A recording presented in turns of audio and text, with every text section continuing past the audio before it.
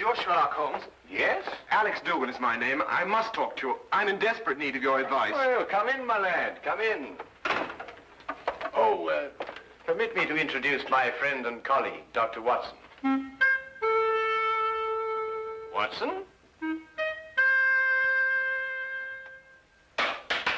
Watson?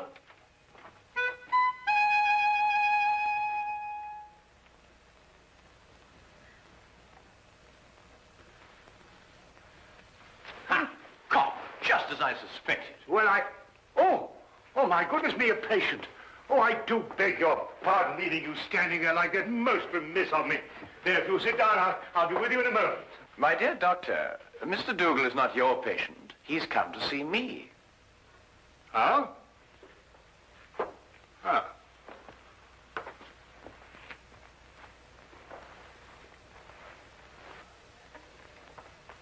About a matter which I imagine has something to do with the injury you sustained, eh? About a matter which might prove even more disastrous to a certain young lady if she's allowed to marry this man without somebody telling her.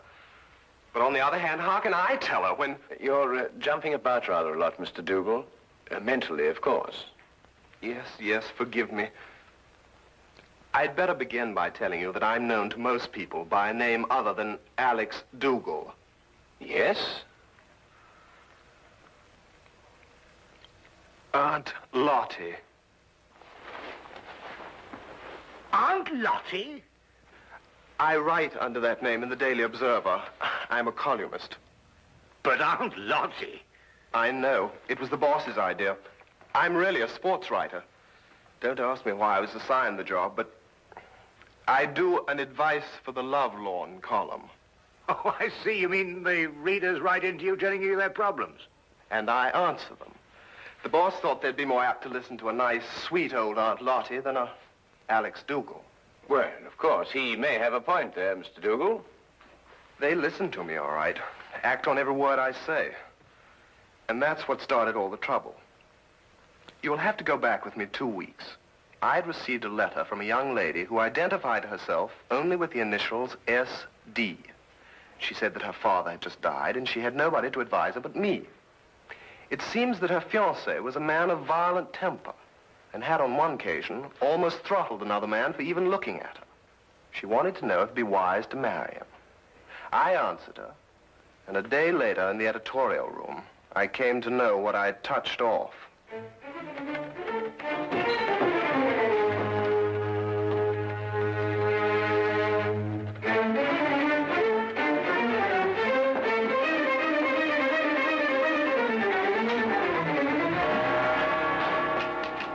Where can I find Aunt Lottie?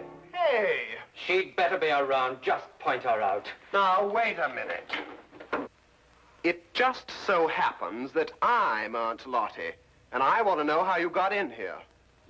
You're Aunt Lottie? That's correct. And you can be certain that if you've come with any problem, I shall be most uncooperative. Are you sure you're Aunt Lottie? That is my pen name. Have you any objections? None. None at all. I'm absolutely delighted to find that Aunt Lottie is a man. Really? Why? Because I would never dream of doing this to a woman.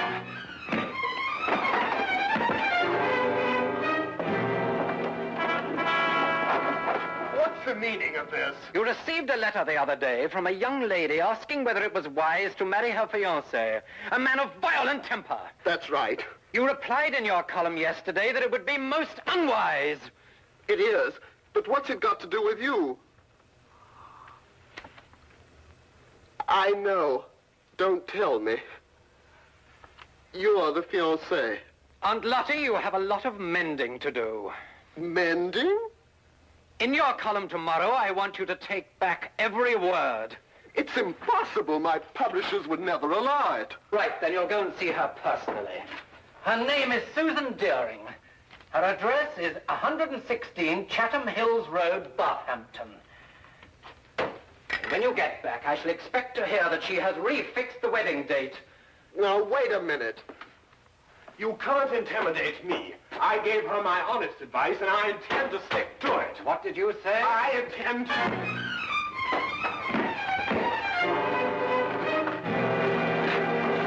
You were saying? I just wanted to know what the address was again.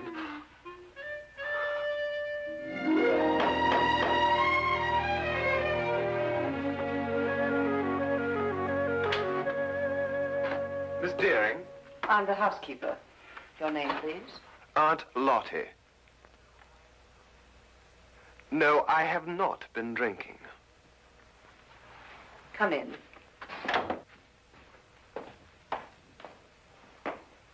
Wait here, please. I'll call her.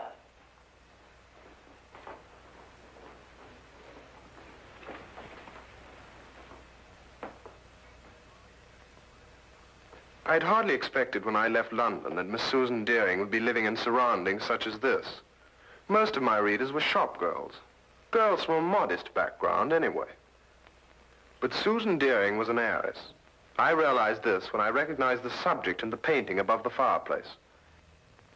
He was Oliver Deering, the chemical manufacturer who 6 months ago had suffered a heart attack while pursuing his favorite sport, bicycling. He was undoubtedly her father. How do you do? How do you do? Are you really Aunt Lottie? I'm afraid so. My editor felt it would inspire more confidence than a name like Alex Dougall, which is my own. But I don't agree with your editor at all. Oh, really? I never fail to read your columns. They're always so full of wisdom and understanding. Almost like Father used to talk before he died. Well, thank you. But if I didn't think so, I never would have written to you. Never have called off my wedding. Well, as a matter of fact, that's what I came to talk to you about, Miss Deering.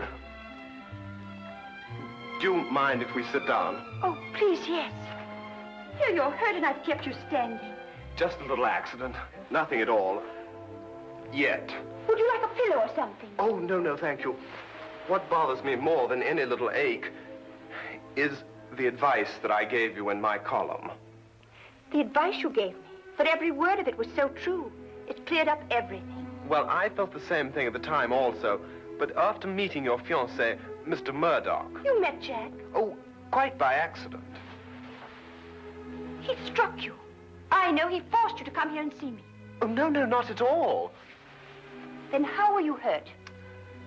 I fell down the stairs. It was an accident. Forgive me. It's quite obvious that a man like you could never be forced to do anything against his will. Well, I should hope not. But at any rate, after meeting Mr. Murdock, I felt it my responsibility to come here and retract my original advice. Forgive me, Miss Deering. That's what I've been telling her. No one is perfect naturally, but Mr. Murdock is eligible in every other way. He has gold mines in Africa, if that's what Tilda means. And I could be sure he wasn't marrying me for my inheritance. But, Mr. Dougall, you've never seen him when he loses his temper. Miss Deering, have you ever heard of a Dr. Freud? No. A young Viennese. He's invented a new science called psychoanalysis. He says that a temper is a perfectly healthy, normal outlet for emotions. It's quite normal. Mr. Dougall, you know so much. That's my job. I'll write to Jack immediately and tell him it's all right again. Good. And if you have a picture of the two of you, I'll see that it's published in the society page under soon to be betrothed. Mr. Dougall, what's the matter? Something happened to my back when I fell. I wonder, would you mind putting one hand on my shoulder and one in the small of my back and pull? Thank you. Mr. Dougall, you must do something about your back. When you get home tonight, have your wife rub it with liniment. Well, I'm afraid that's not entirely possible, but I'll have the man at the club do it anyway. You mean to say that you're not married? I'm afraid not. It seems that every time I meet a girl that interests me, she's not available. But then that's life. There's always tomorrow, and, well, who knows? I might be as lucky as you and Mr. Murdock. Now, what about that picture? I'll get it for you.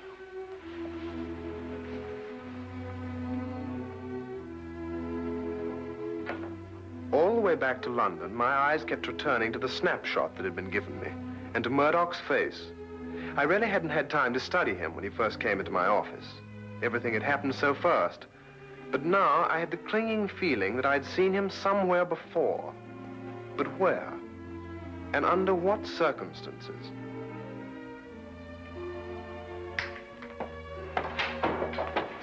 Hello, Dougall. I trust you were successful. Extremely. And I'm going back with even more confidence to make her change her mind next time. You're not Jack Murdock, and you don't have any gold mines in Africa. You're Freddie Brill, the racetrack fixer. Now, whatever gave you that idea? I used to be a sports writer, for your information, and I remember you very well. You got flung in jail for nearly killing a jockey that double-crossed you. And if you don't think I can prove it, just come down to the library and I'll show you a back issue with your picture in it. That won't be necessary. I didn't think it would be.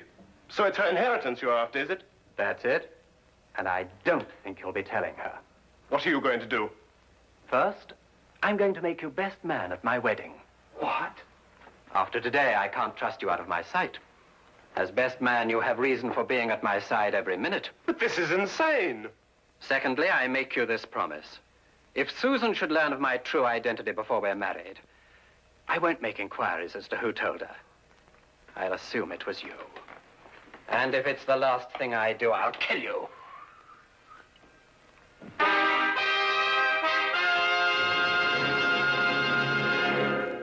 Now, we return to the case of the violent suitor. I'm always giving out advice myself, but here I am, strangely enough, asking for it. What shall I do? If I expose Murdock, he'll obviously take his revenge on me. But on the other hand, how can I allow poor Susie to be victimized that way? I see. So it's Susie, is it? Well, up until half an hour ago when I managed to get away from him. Murdock keeps me handcuffed to his side.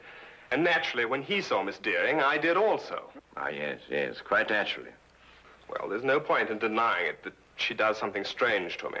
And I found myself wanting to be the groom instead of the best man. That may very well happen yet, Mr. Dougall. But how, with Murdock still in the picture? We'll remove him from the picture. Well, it's simply stated, Holmes. But surely you don't mean to expose Murdock and risk Mr. Dougal's life. Oh, no, Watson. If any lives are going to be risked, they'll be yours and mine. Oh. My plans aren't crystallized yet, Mr. Dougall, but my advice to you is to go back to Mr. Murdock and continue to be his best man. You'll hear from me very soon. I'll do anything you say, Mr. Holmes. Thank you, Mr. Holmes. Not at all. Oh, wait.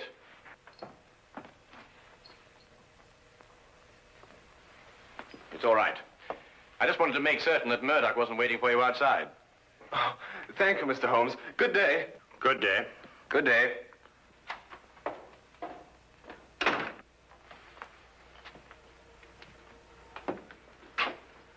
And how do you propose to help Mr. Dougal?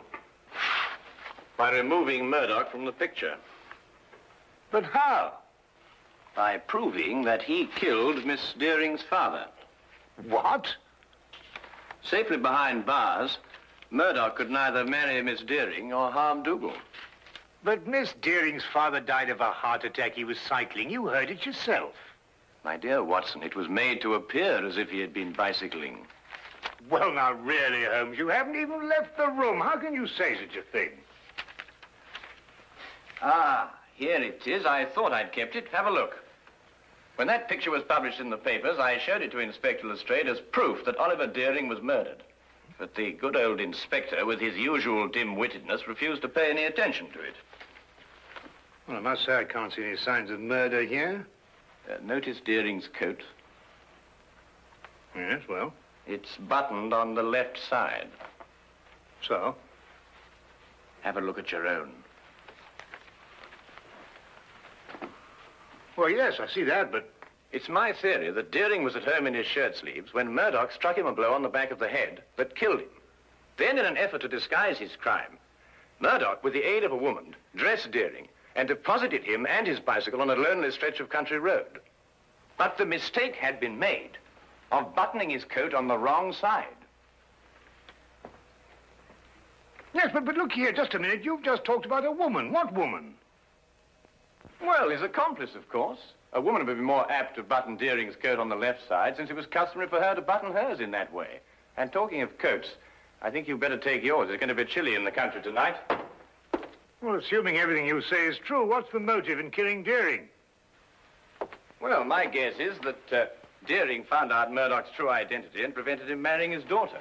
And Murdock, seeing himself losing a fortune, lost his temper again. Come on, Watson. We'll pick up Lestrade on the way. Right. Let's take my coat.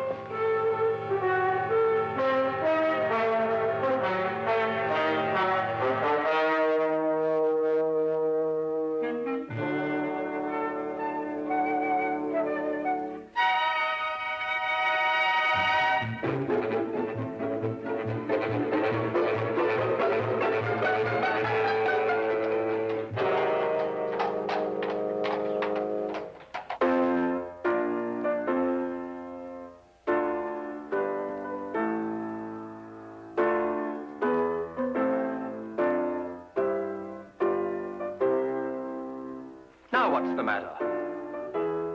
I got a twist in my back. Are you still complaining about that? Don't you talk to him like that. I'll talk to him any way I choose. Not around me, Jack Murdock, you won't. Tea is served. Nothing like a nice cup of tea to relax everyone. If you don't keep your temper, you'll ruin everything. It's all right, Tilda. I'll pour.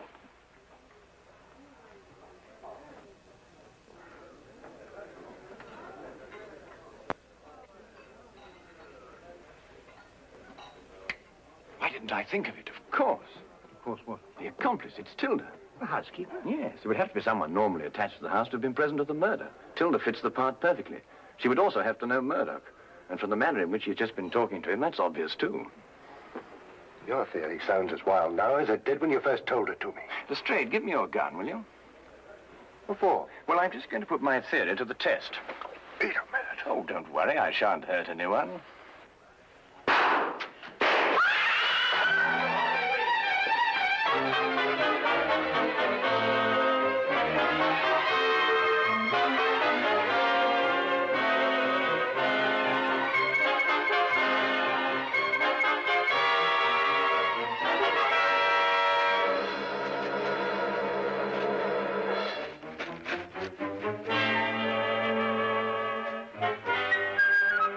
Holmes, what in thunder made you do a thing like this?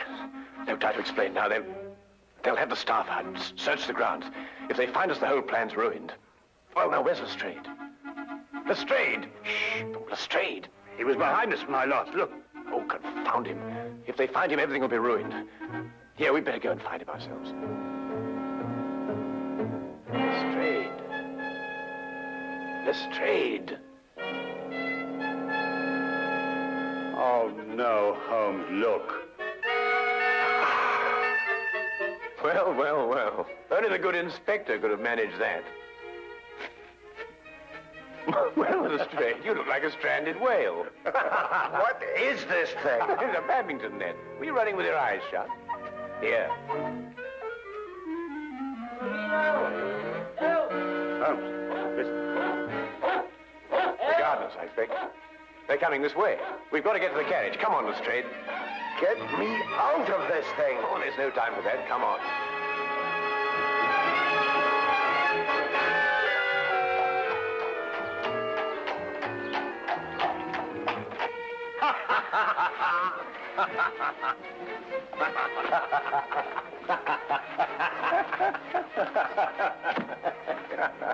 I see no item in the entire evening, Mr. Sherlock Holmes, that would prompt laughter.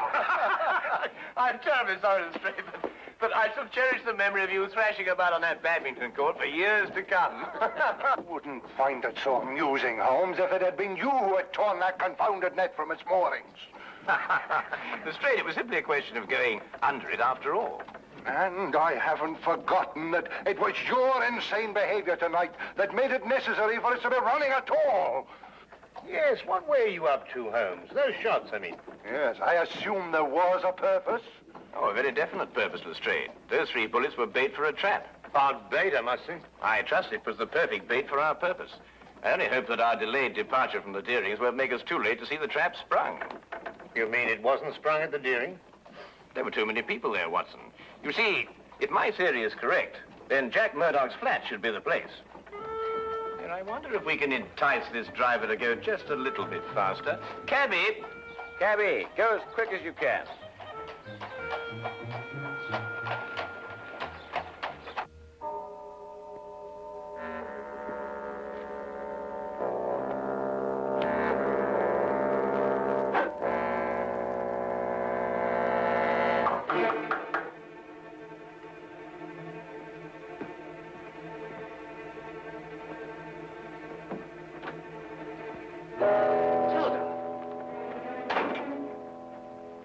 Dougall's upstairs. He may see you.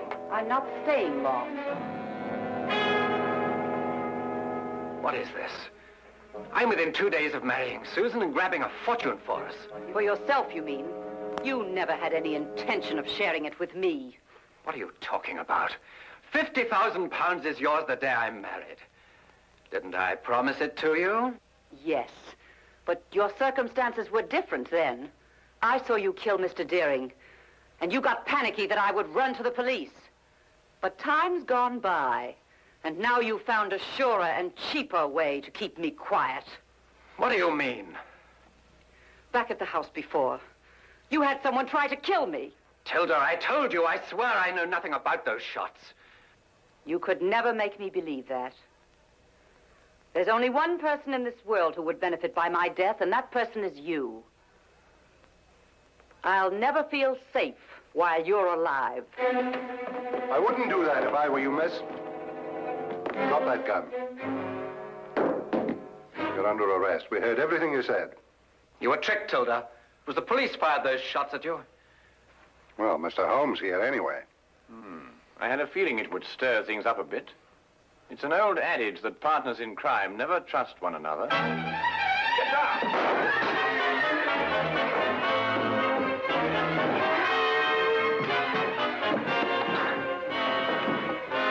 Well, I'll be... I've been practicing my ride ever since I met him. Ah, well done, my boy. Well done.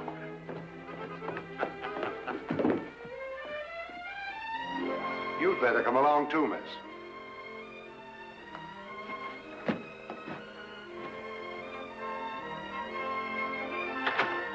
I believe I've outgrown the Aunt Lottie label now. I'm going to ask Susan to marry me. Good for you. First thing tomorrow morning. It's too late tonight. Oh, I don't think it's too late. You don't? No. Definitely not. I'll go right now. Good idea.